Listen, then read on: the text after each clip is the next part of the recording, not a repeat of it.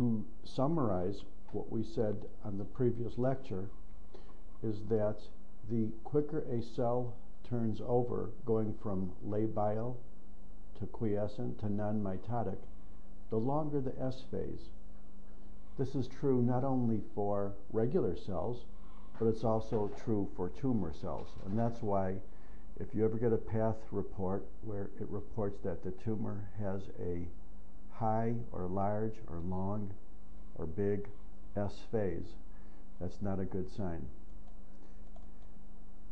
It's very hard to talk about stem cells these days without offending somebody's religion. Nevertheless, I'm going to try. There's basically two types of stem cells. There's embryonic and adult. And often the word totipotential is used to describe stem cells, sometimes multipotential or pluripotential or omnipotential. But the result is the concept of a stem cell is a cell that is capable of producing a whole wide variety, perhaps all types of tissues. And in the example of a fertilized ovum, that is a truly omnipotential stem cell, isn't it? Because as we know from basic biology, it gives rise to all types of human cells. Let's talk about different roles of stem cells. They're so necessary in studying differentiation of cells because, as you know, stem cells are the ultimate undifferentiated cell. And as they differentiate through various generations and mitoses, perhaps under the influence of cytokines and growth factors, they then become more differentiated, which we defined as losing some of its capability but gaining specialization, just like in specializing from general medicine to pathology. In research,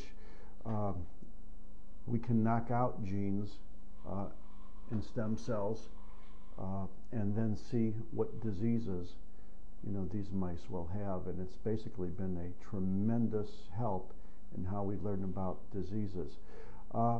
As when I was in medical school back in the Stone Ages, before they had cars, or when we walked around with clubs and bows and arrows, there was always talk about repopulating damaged tissues with cells that contained better genes. Well, folks, they're still talking about it. Are we that much closer to actually doing it? I don't know, but that's the ultimate goal with stem cells, and someday that may be achieved. In the adult, the bone marrow has cells. They were formerly called hemocytoblasts. They still are sometimes, which are capable of differentiating into all the different types of marrow cells. Sometimes a very small percentage of these come out in the peripheral blood as well, and that's basically the basis for stem cell harvesting, where you take somebody's stem cells, grow them, and then give it back to them, perhaps after you've already knocked out their bone marrow with chemo or radiation. It's been a very, very valuable therapy in medicine.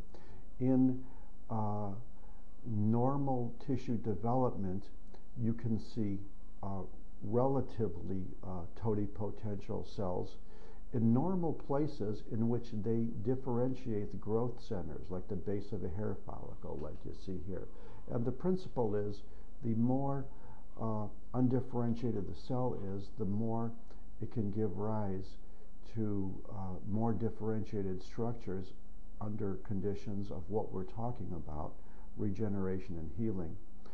Here is a part of a liver, which doesn't look terribly exciting, but in where the arrows are point to cells which basically give rise to normal hepatocytes. These little stem cells in adults are all over, and they're not truly stem cells. For example, these cells here at the limbus cannot give rise to all types of cells, but it certainly can give rise to all types of cells in that area with regeneration. So here's the basic principle. You have a cell, is probably going to look like the most boring cell in the world. Let's use the bone marrow as an example. Or perhaps it may look very, very boring. Why? Because it doesn't have any differentiated appearance. Perhaps we want to call it a pluripotential cell.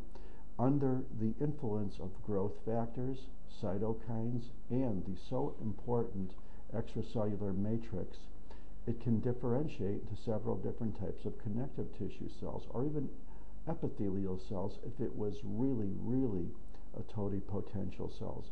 So here's your pluripotent stromal cell in the marrow under the influence of MyoD, myogenin, and others, differentiates into a myocyte under the influence of vascular endothelial growth factor or fibroblast growth factor 2, might differentiate it into an endothelial cell.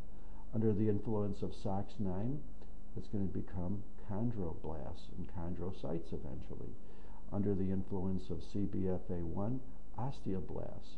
Under the influence of PPAR gamma, fat cells. So that's the whole concept of stem cells or primitive cells differentiating. Under the influence of growth factors and cytokines, these boring looking nothing cells differentiate. And in the process, once again, they lose some of their totipotentiality, but they gain specialization. And that's the whole process of growth, isn't it? Let's go back to our basic trio in embryology called ectoderm, mesoderm, and entoderm. Well, the reason why mesoderm is brown and the other two are blue is because mesoderm basically gives rise to all of the tissues that we call stroma or connective tissue, pretty much what we saw right here. Whereas ectoderm and entoderm give rise to epithelial cells. Ectoderm, perhaps epithelial cells of the skin and ectoderm, which is brain, spinal cord, and entoderm, which is epithelial cells of the GI and respiratory tract. So the principle is, you take your primitive 3 embryonic layers, and we can see a pattern of differentiation from these layers into very specific types of tissues. And think about it, isn't this another example of differentiation? And is the blastocyst ultimately derived from a fertilized ovum? So there we are, folks, going from one cell to every single specialized type of cell you could think of in various stages under various controls of cytokines and growth factors to become what we call adult differentiated tissues. And that's going to lead us into our next big topic of growth factors, the GFs. And I'm going to just give you the introduction, and then we'll go through all of them in the next group. There's a lot of different growth factors. They all end with the word GF. And they do a lot of things, but as you might guess, they cause cells to grow. They cause cells to multiply. They are mitogenic, all of them. But what they do in general, before we get into the specific ones, is that they are involved in locomotion of cells, contractility of cells, this marvelous concept of differentiation of cells, and in the case of healing and regeneration, and especially healing, growth of new blood vessels, which we call angiogenesis, or organizing inflammation, or granulation tissue. They're all polypeptides, and if you want, you could all call them cytokines too. So let's keep it at that, and we'll go to the specific ones in the next group. Thank you very much.